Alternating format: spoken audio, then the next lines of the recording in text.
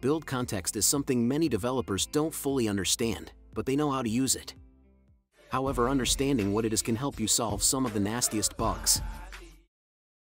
Build context is a way for your widget to know its own location within the widget tree. In other words, it gives you context about its location.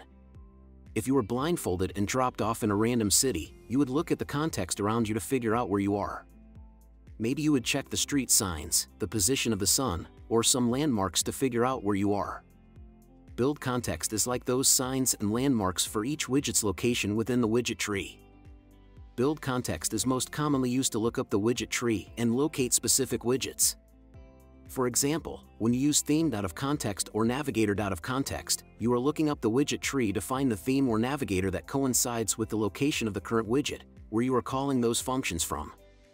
For the rest of this video, we're going to get deep into how Flutter works under the hood.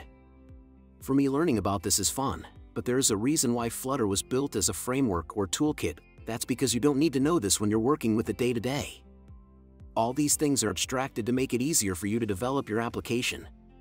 So if the only thing you remember from this doc is that build context gives you location within the widget tree, you are solid. But if you're a nerd like me and like understanding how stuff works, this next section will be fun. Everything is a widget is a lie. If you heard the phrase in the Flutter community that everything is a widget, you have been lied to. Well, only partially. Most of the time the developer only interfaces with widgets, but there is a lot more happening behind the scenes.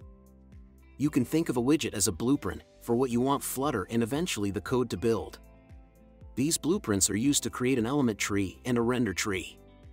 The element tree handles the life cycle of the application, and the render tree is in charge of displaying the UI. In terms of the build context, we only care about the element tree. Each Flutter widget has a corresponding element. These elements within the element tree have two very specific purposes. 1. Hold the references to the parents and child widgets.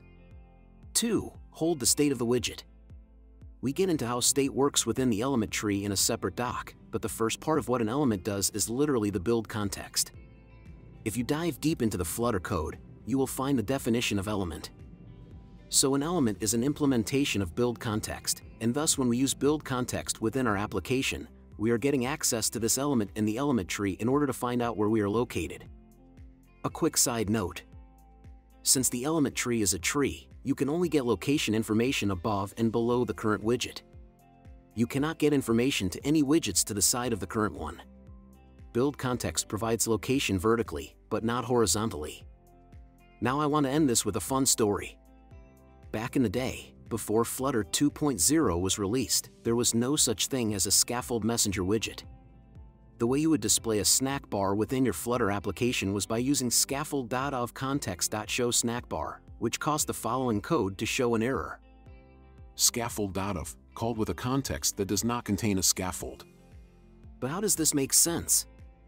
If you look at the code, there is clearly a scaffold and the context is used within it. You have to be careful with situations like these. Look again at what context is being used. It's using the context that belongs to the homepage widget. The build context in this case is looking at the widgets above the homepage for a scaffold, but not within it. Before we used to solve this by wrapping our button in a builder widget which gives its own context. But now since they added the scaffold messenger widget, this is no longer a worry, and you just use that instead. Thank you for watching, and you can read the text version of this video at hungrymind.com.